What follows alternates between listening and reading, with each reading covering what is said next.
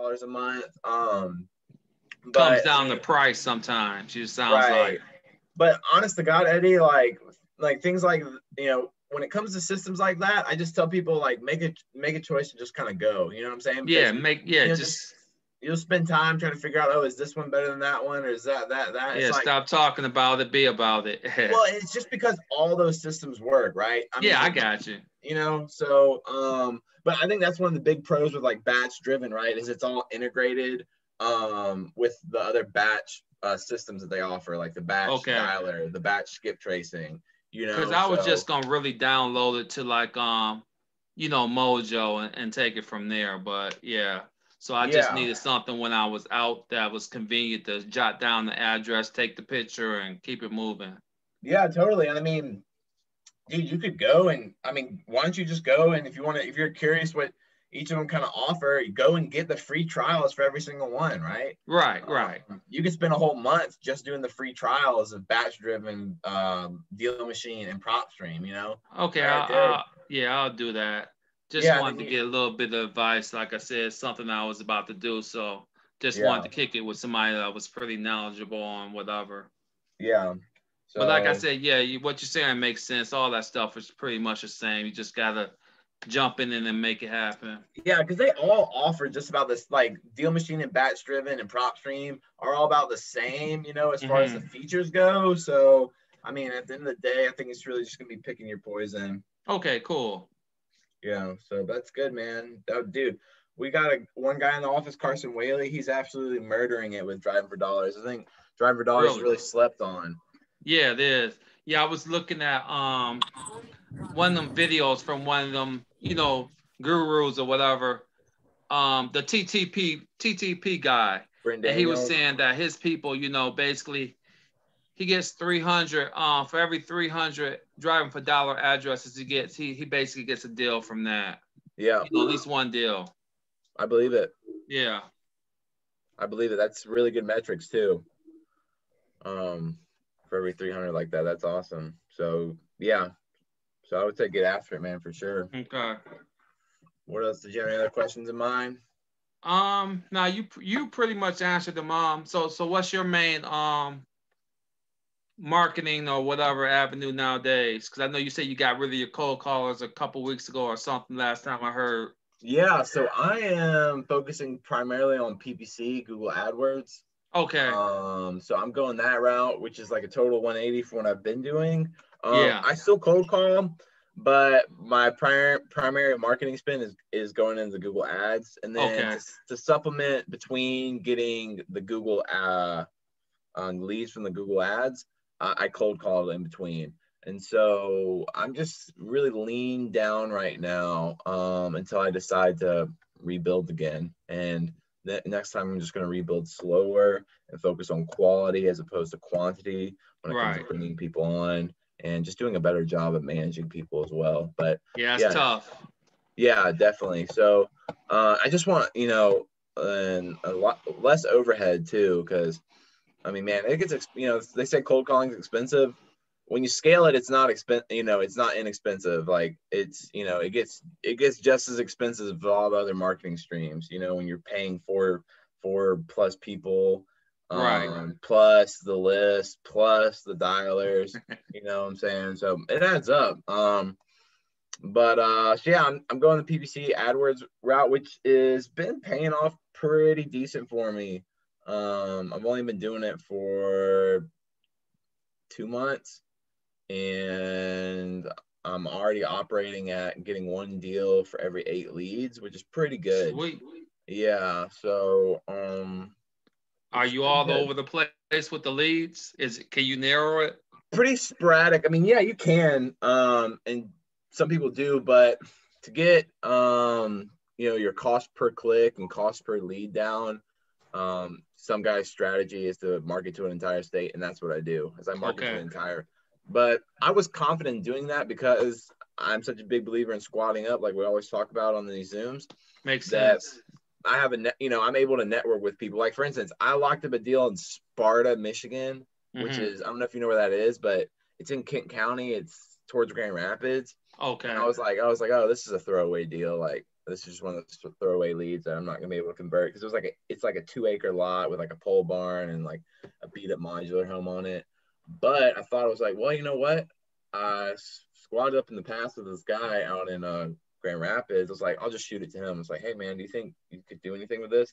And the next thing I know, that day he got it sold. So I turned like what I thought was a dead lead into, I mean, it's gonna be a pretty big payout. Sweet. Just from squatting Congrats. up and knowing for somebody. Yeah. So thanks. So yeah, but don't get me wrong, just like with any marketing stream, right? PPC, you're still gonna get like those throwaway leads, right? Just those leads that you're not gonna be able to convert. So, but the people that do stick or whatever, the good ones that do come through they're pretty motivated. So there's definitely an extra level of motivation when you've got someone reaching out to you. So yeah, that's my business model right now. And yeah, so that's kind of where I'm at with everything until I decide when to try to scale back up again. Yeah, Mike. Hey, Michael, we closed that Hoover one, right? This week. Yep, close that Hoover one this week. That's our second Hazel Park deal we've done, which is awesome. Same seller too, so that's great. Yep. Did you get a chance to call her back and? No, dude, I didn't hear from her today. I didn't call her back, to be honest with you. I know I texted her yesterday after the closing. I didn't hear back from her again. So, out spending their money. Right. Yeah. She probably took a big vacation after. So. Yep. Hey, Eddie, James, it looks like he's gonna take my offer. Oh, sweet. The guy in Persistence. So I'm gonna meet him tomorrow. He's got a house across the street. I might buy him both. Okay. And I already got it sold. That guy already walked through it. So yeah, I'll shoot that guy over there with the 3 over in the Dearborn area. I got that in my office, so I'll text that information to you tomorrow. Okay, cool. And then the other last question I wanted to ask you, are the sheriff sales back popping for the 3 counties? Yep. Or even Wayne? Wayne starts tomorrow. Sweet. Okay. Bring a lunch. It's gonna be as crazy. Why do you say this? Out of curiosity. I hear there's gonna be like 300 houses going to auction tomorrow. Oh wow! Okay. And probably twice as many investors too, at least, huh? Is the building open, or are they gonna do it outside, or something crazy, or you don't know? I'm pretty sure the building's gonna be open, but I really don't know. I can't see them going outside. That'll be hilarious. Yeah. I'm planning on buying one tomorrow. Well, here's what I'm doing. So I know a house that's going to auction tomorrow. I already got the buyer. The buyer, he's gonna bring the money, and I'm gonna make a $5,000 assignment fee. Okay. But I don't make the $5,000 until, it's kind of a trust thing. I know the guy. I know he'll come through. So until it's his house, because it could take 6 months, right? Right. But this particular house is vacant, so it'll get shortened to 30 days. Right. Yeah, a lot of those investors, don't they? Some of the other guys do it like that, right? Yeah. Yeah. So it's a house in Bagley. It's going to be a nice one.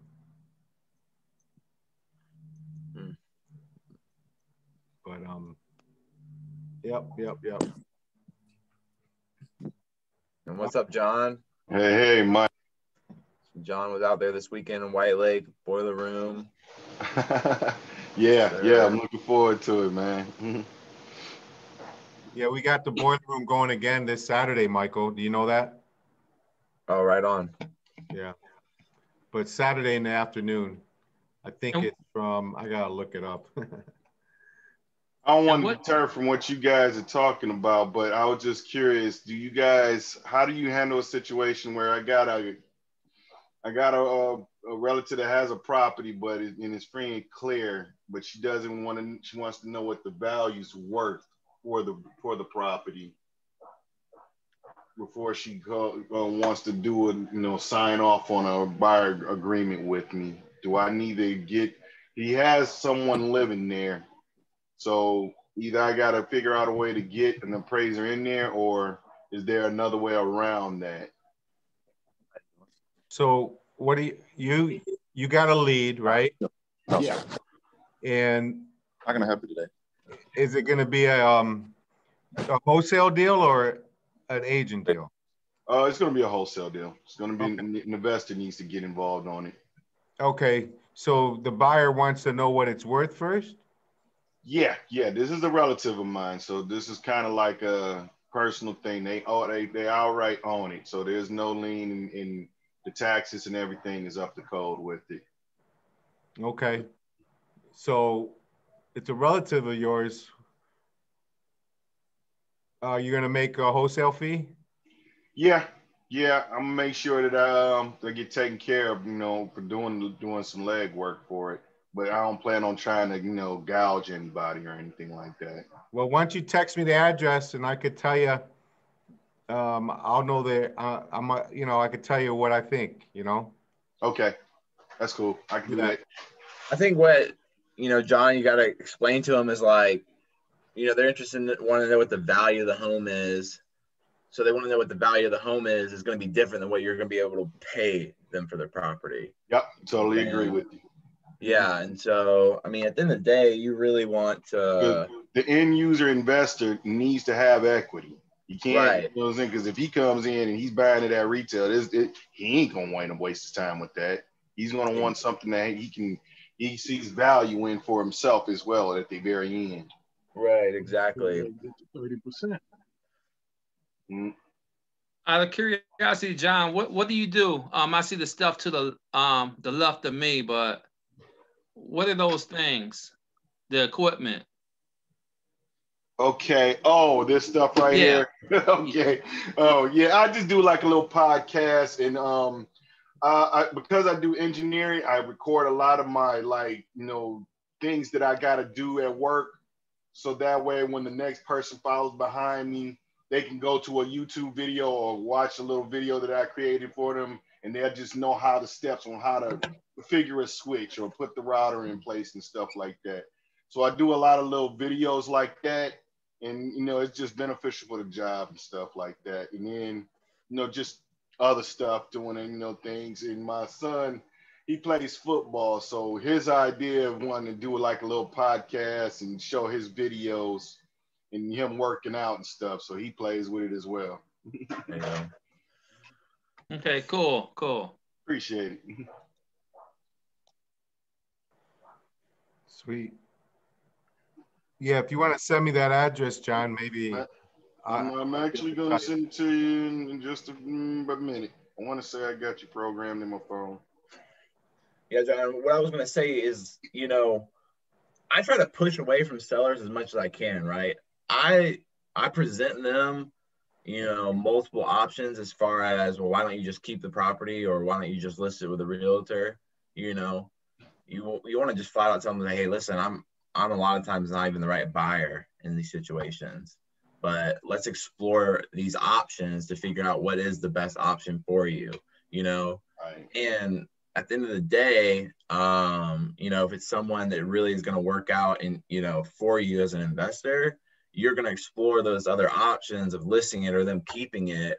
And you're going to come back to yourself being the only good option for them, because they're not going to want to list it because they don't want to deal with realtors and contingencies and loans and all that. Well, they don't want to keep it because of the repairs or because of the tenant in there, and they're tired of being landlords. Mm-hmm. He goes, okay, so what if I was to buy this property from you? What would that do for you? And then you start to educate them on, hey, this is why my offer has to be the way. So right, present them all the options and then go from there. Gotcha. Yeah, and just push away from them, because that makes people want to kind of come towards you. So yep. Yeah, it's always gotta be kind of gotta be a little careful with dealing with you said it's a family member, right? So transparency is always key in this business too. So Yep. Yeah, I'm not trying to take over you guys' show, but what time is that sheriff sale tomorrow? 11. 11. I thought so. Okay, thanks. Yep. No, Eddie, you're not taking over. I mean, this is open forum like all weeks. So I Right. don't know. I was trying to see. We've got kind of some new faces out in the world. I see Chris Martin. What's up, Chris? See Khalif. What's up, Khalif? See Kevin. What's up, Kevin? I was looking at Miss. You're gonna have to help me pronounce your name. Is it Ardura? Did I get that? Did I nail that first? It's really Adura, but everybody calls me Adora. Okay. Okay, awesome. Ardura. Okay, well, welcome. I hadn't seen you on this Zoom before. How would you tell us a little bit about yourself and like what market you're in and kind of where you're at with real estate? Okay, so I was advised by another wholesaler to join this because I never heard of Meetup. He's a wholesaler in New Jersey. So I was trying to find a title company. Well, first, I'm a realtor in New York, and I wanted to do buy and flip. And I wanted a coach because I didn't really know exactly how to really start buy and flip. So I found a coach on Facebook, and I paid them $2,500, and I joined their group. And they told me I needed LLC, title company, all this stuff. So it was hard for me to find a title company because one, I can't really do wholesaling in New York because I'm a realtor, and it's conflict because my company, which is Keller Williams, doesn't really allow it. They said it's unethical because there's no wholesaling. We don't really need attorneys, so there needs to be, this is an attorney state. New York is an attorney state, and also it needs to be, whatever property I have needs to be put on MLS. So I figured let me do it out of the state anyway, because I'd have to split my profits anyway, being that I'm under broker. So I found a title company in Jersey, and I figured out, let me do it in Jersey. And I was referred to by a mentor in Jersey as well. And he was the one that told me to go and meet up. So this is my first time I'm here. And yeah, so I wanted to get tips because I'm still doing the program. And I wanted to kind of get tips on the market in Jersey because I really don't know Jersey. I know they were telling me from the group like chats, I was seeing that South Jersey is less competitive than North Jersey. So I just wanted to see the best way to go about this because I wouldn't be able to drive to South Jersey. I can drive to North, but I just wanted to get tips on what is better to do. I am not good at cold calling, but I don't mind doing the drive for dollars. But if the market's too saturated in North, well, I know everything's going to be competitive, but I was watching a YouTube of Stephen, man, I forgot this man's name. Stephen Terry, Sean Terry. Sean Terry. Yeah, Sean Terry. And he was basically saying how the market come July 31st, how there will be more foreclosures, just like a cutoff of something. Basically, there will be a lot of foreclosures. So I figured that would be like a perfect time for me to get in, but I just want to make sure of the market period in New Jersey, since I'm going to be focusing there because I was told to focus on one state, but then dive into one like town. So I wasn't sure where to like start at. So that's where I'm at. Gotcha. Well, welcome. Thanks for joining us. I don't know if anyone in this group will be familiar with the New Jersey market, but I will say this. No matter what market you're going to go into, you're going to want to start networking with people local in that market, right? And one of the best ways to do that is Facebook. Joining these real estate meetup or real estate investor Facebook groups, real estate investor New Jersey group or real estate investing, South New Jersey group. I would join as many of those groups as possible and network with guys that are people that are in those areas, and networking with them and, squatting up, because we're big believers here in this group on squatting up and you'll be able to reach out to people, and they'll be able to help you understand, you know, what the market's like, and you know, what's a good deal, what's a bad deal. And I would use your, you know, your connections, you know, you being a licensed realtor, right? You know, reaching out to other realtors in New Jersey, you know, getting some of their feedback. Hey, like, what's the market like here? What's the market like there? I'm looking to come in as an investor. Like, where would you recommend, you know, certain, you know, towns or cities I would go to, you know? So yeah, I would start there, and just get familiar with some local people in that area, you know? And then you'll be able to have boots on the ground, and you know, like I said, being able to squat up if you need buyers and such. So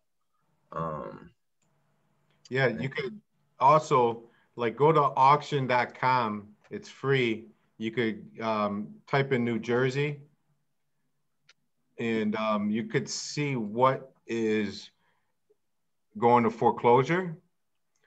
Like you see, this is a foreclosure in person in September 22nd. So you could call this one now because they're not in foreclosure yet. It's supposed to go September 22nd, and they might be motivated to sell the property, okay? So you can see a bunch of these. I don't know what area, north or what the parts you're talking about, but this will tell you like where they're at. And you can see this is going August 10th. The resale value doesn't mean anything. The opening bid, it says $100. Okay, I don't know if that's common in New Jersey. If all of the opening bids is 100 and they go up from there, I'm not familiar with the auctions, but it says it's a foreclosure in person. So you got to call the county and find out maybe where it's at, or you try to reach the homeowners and try to, like this one says it's a hot one, and it's you could see if you could come in there and get, you know, buy it from, you know, find out how far they're behind on what they owe and things like that. That's just an option, you know, one way you could do it. yeah, so I would, like I said, just definitely start networking. You resources like that, foreclosure, auction.com, especially like you said, coming up July 31st, the moratorium's going to be lifted. So people are going to start getting nervous, you know? So people like that properties are on auction.com and they're just waiting now for the date, you know, are definitely going to be a bit more motivated than they were before. So, and another option, if you want to do fix and flips, maybe find someone that might have some, you might have experience. And do you have experience doing fix and flips? Me? No, I wanted to do fix and flips, that I was told, because to build up my portfolio so I don't have to get hard money loan. I don't have to get any hard money right now. That I should, well, it'll be easier for me to get hard money loan if I start by doing wholesale. So I could build my portfolio, I was told. So I want to start with wholesaling. Got it. And then later on, I'll do fix and flip. For sure. But I thought that this was a New Jersey, it said New Jersey, forgot what the link said, but it said that this group was in New Jersey. So that's why. Got you. I'm sorry. We didn't post it. Someone else might have. But you got to talk to Mark about that. Yeah, there's a guy, he likes to blast this group out all over Kingdom Come. And so we get people in here. But I mean, needless to say, you'll still like go back on meetup.com, join Facebook groups, call local realtors, you know, that's all great strategies to get familiar with a virtual market like what you're doing. You just want to get your name out there and network with people. So you think it's best for me to join, like actually go to groups, like go to like meetups?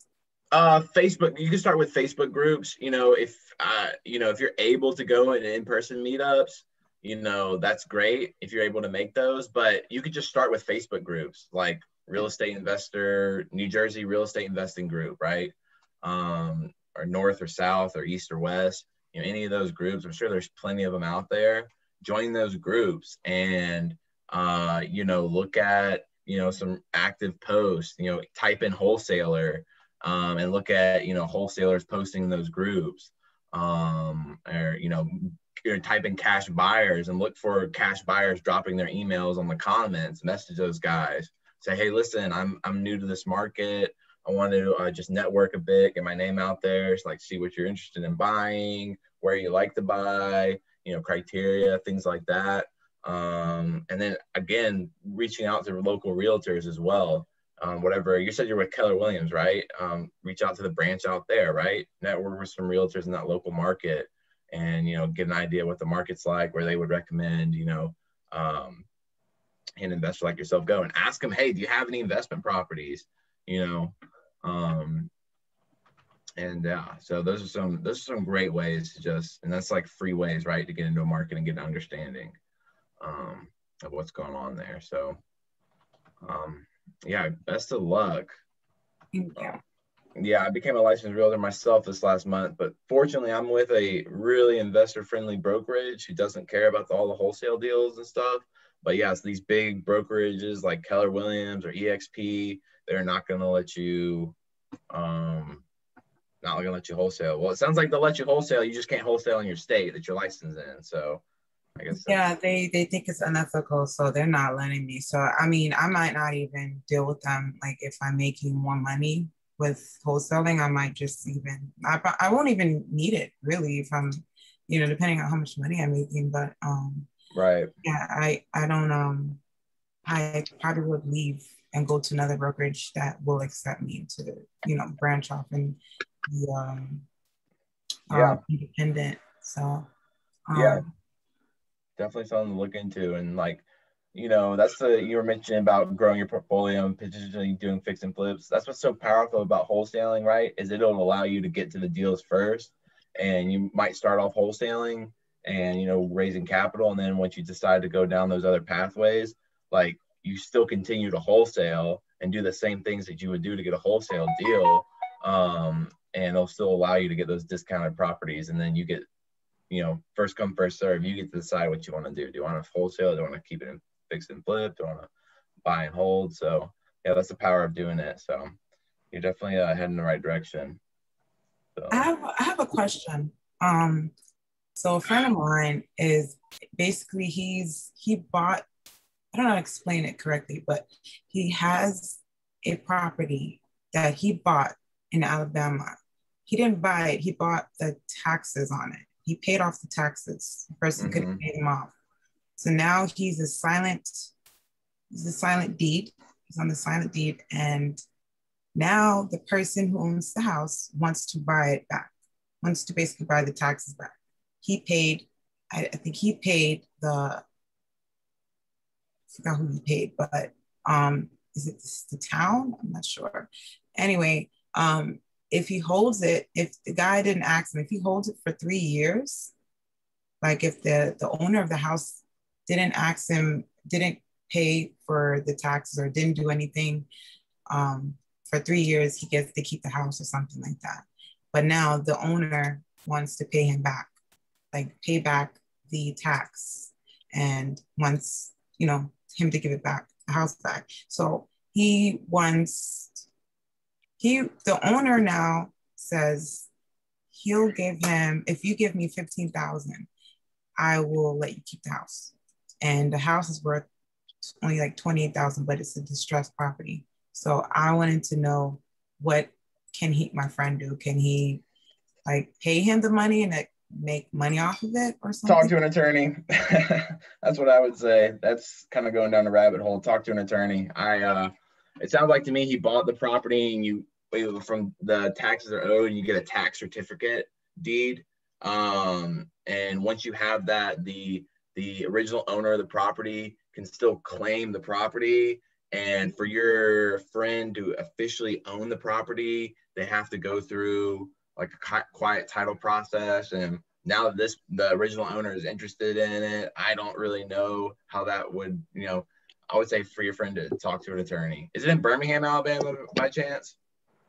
I forgot where. Okay. It's not in Birmingham. Okay, I was about to say, I know a good attorney there who's really, really active and works with investors and stuff like that. But yeah, I would say talk to an attorney, because it's going to just change state to state. And so, Yeah, but that's a doozy. So It actually is in Birmingham. It's in Heflin Ave, Birmingham. Yeah.